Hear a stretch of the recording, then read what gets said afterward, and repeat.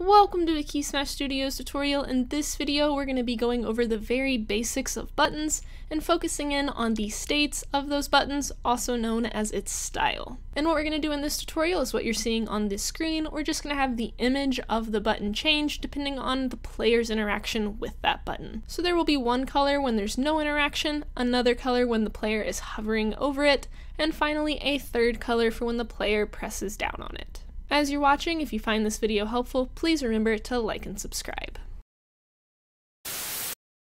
So the first thing we're going to need are actual images for our button to change between. I've downloaded these off of OpenGameArt from a user named Kenney. I'll provide a link to these assets in the description below if you would like to use them as well. So I'm going to go ahead and drag in these three images. I have a green button, a red button, and a yellow button. I'm going to use the green as its normal state, the yellow for whenever the player is hovering over it, and then the red for whenever the player is pressing. Now that we have the images that we're going to use, we can go ahead and create our widget. So you're going to right click in your content, go to user interface, and down to widget blueprint. And I'm going to name the widget button states. And you can go ahead and open that up. And then we're going to go ahead and drag a button into our canvas. So we'll go up here, click on button, click and drag it down to the canvas panel. And then I'm going to adjust some of its parameters.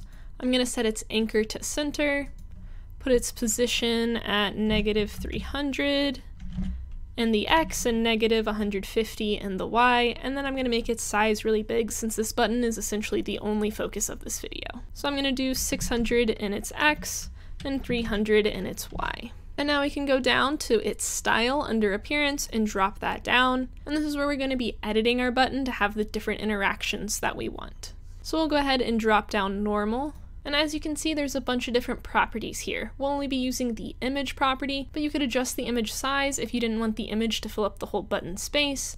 You can also adjust the tint here. So if you have one image that you're wanting your button to be, and then whenever it's hovered over, you want it slightly darker, or when it's pressed, you want it really dark, you can adjust the tint here instead of having to make 3 separate images.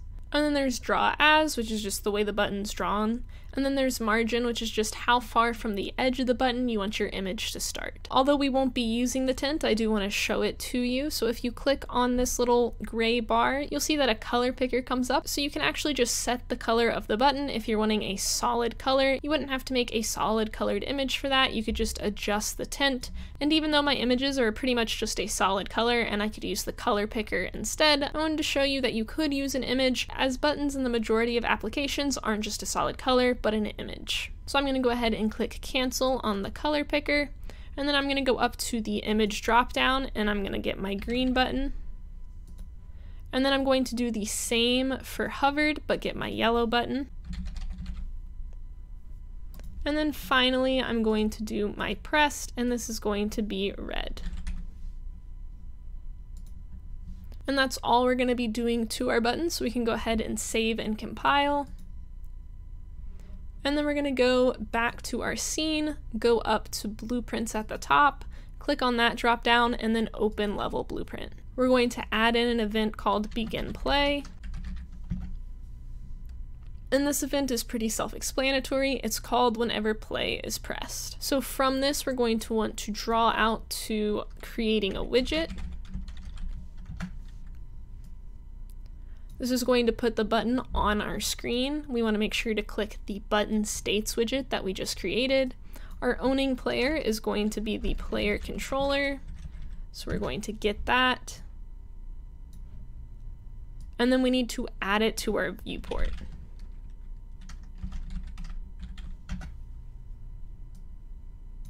And then the object that we're adding to this viewport is the widget that we just created. And that's all you have to do to have your GUI display on your screen. You create it and then you add it to the viewport. So we're going to compile and save. And then we'll go back to the scene and we'll go ahead and click play. So as you can see, the button is on the screen. If I go down and hover over it, it becomes yellow. If I press down on it, it becomes red. And if I release it again, it goes back to yellow as I'm still hovering over it.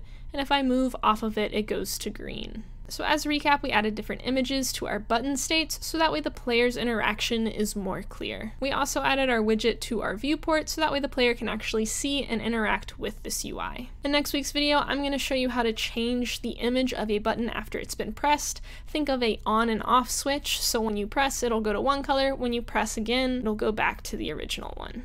As always, I hope this video was helpful. If you have any questions or suggestions, feel free to leave them in the comments below, or you can join our Discord and ask them there. We stream games on Twitch Tuesday and Wednesday. We also have a game called Blast Off on the Google Play Store, and we've developed a Unity asset pack of kids' toys. Along with that, we have a Patreon, and all of those things will be linked in the description below if you would like to support us in any of those ways. Don't forget to like and subscribe. Thanks so much for watching. See you next time.